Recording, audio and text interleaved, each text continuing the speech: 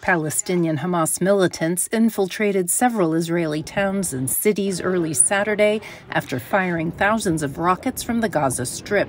Their fighters killed hundreds of Israeli soldiers and civilians and kidnapped dozens of hostages. Prime Minister Benjamin Netanyahu warned that Israel would strongly retaliate. Scores of Palestinian civilians and fighters were killed during operations Saturday.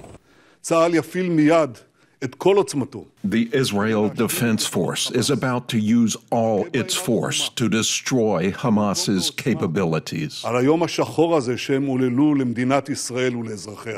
At the White House, President Joe Biden reiterated Washington's rock-solid and unwavering support for Israel.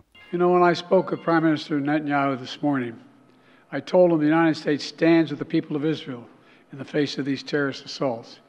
Israel has the right to defend itself and its people, full stop.